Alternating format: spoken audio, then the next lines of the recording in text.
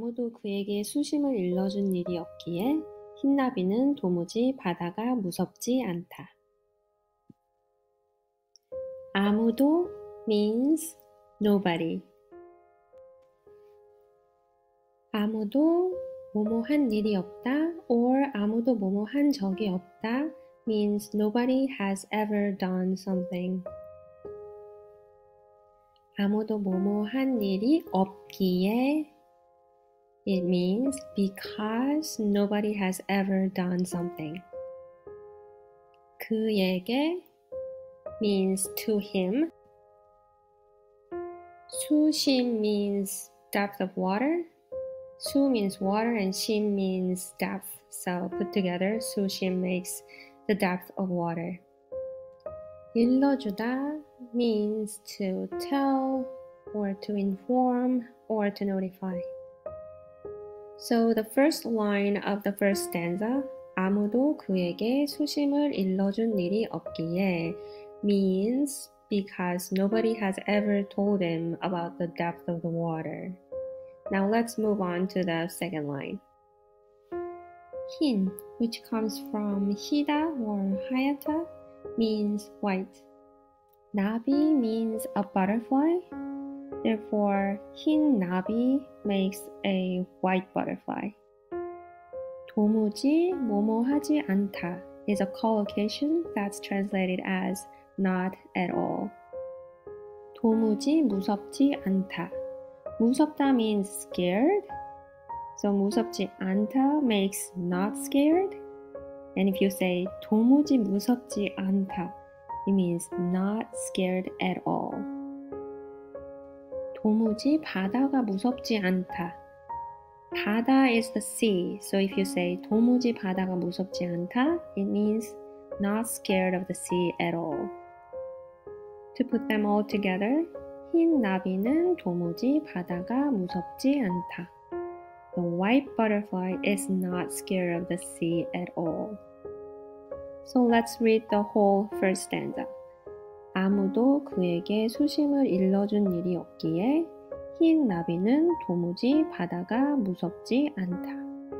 Because nobody has ever told him about the depth of the water, the white butterfly is not scared of the sea at all. 아무도 그에게 수심을 일러준 일이 없기에 흰 나비는 도무지 바다가 무섭지 않다.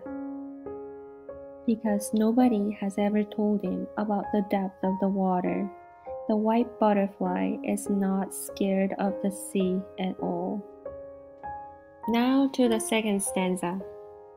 청무 받친가 해서 내려갔다가는 어린 날개가 물결에 절어서 공주처럼 지쳐서 돌아온다. 무 means radish, but nowadays you spell it mu instead of mu-u. Mu-u is the old way of spelling it. 청 means green or blue depending on the context, but in this case it means green because there's no such thing as blue radish. At least not in Korea. 밭 means a field, so 청무밭 means a green radish field. 뭐뭐인가 해서 means you presume something to be something. So if you say 청무밭인가 해서, it means somebody's presuming something to be a green radish field. Here, the subject has been omitted in the sentence, which happens a lot of times in the Korean language, but you can still deduce it from the context. And here, the subject should be the butterfly, and the butterfly is mistaking the sea for a radish field.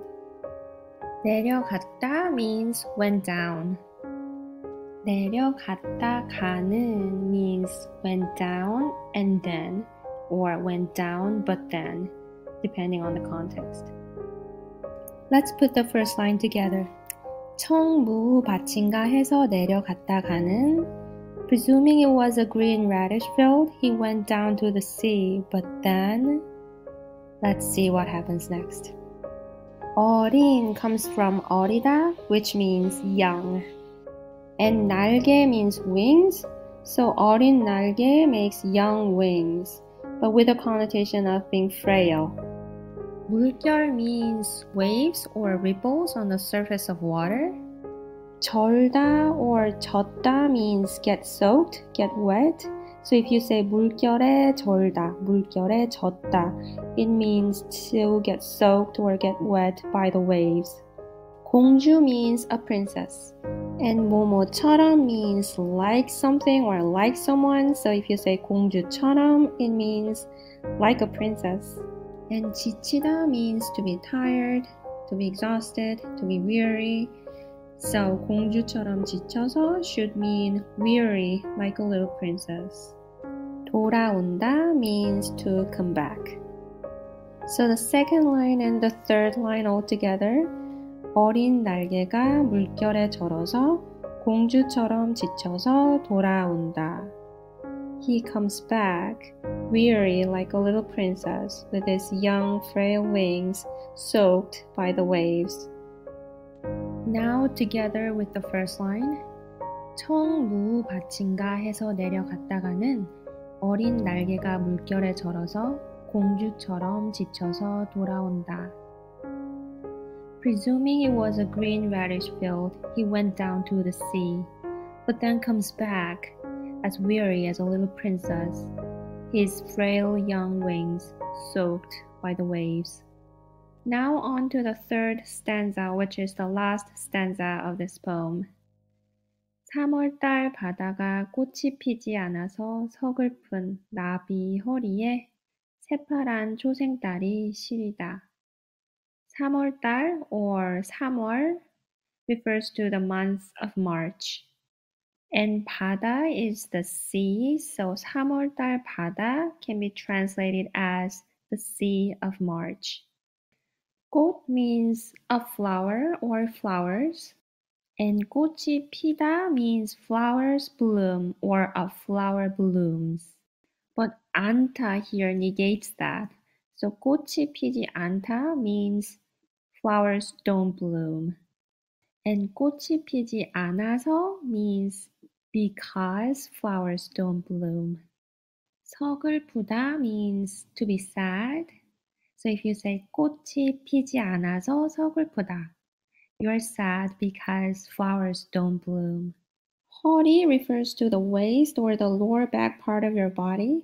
So 나비 허리 should mean the back of the butterfly, but especially that tiny midpoint between the butterfly's chest and his abdomen, because by using the word 허리, the waist, it seems like the author is trying to refer to that part of your body where it curves in below the chest.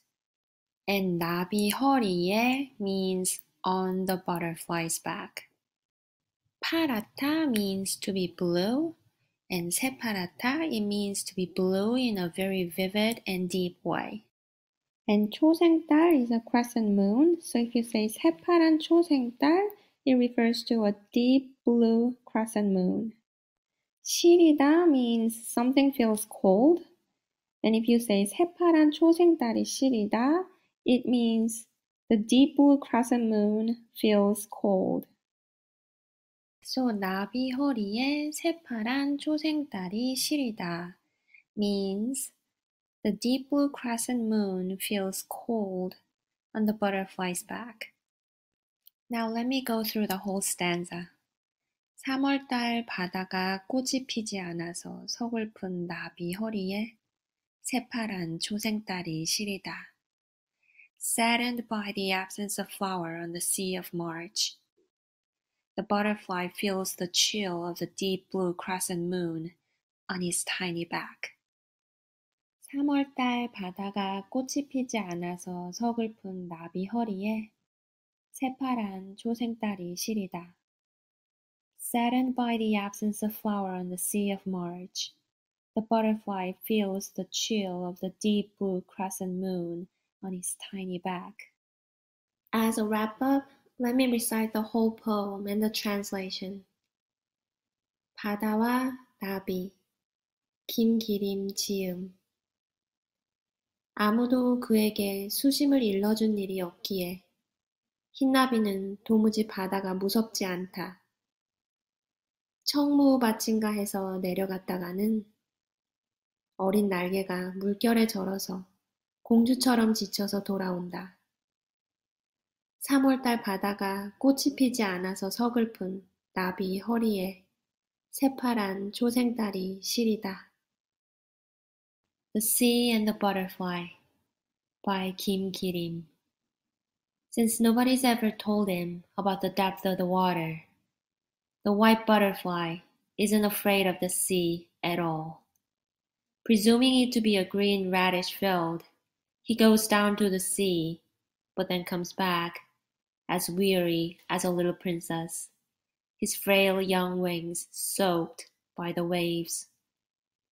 Saddened by the absence of flower on the sea of March, he feels the chill, the deep blue crescent moon on his tiny back.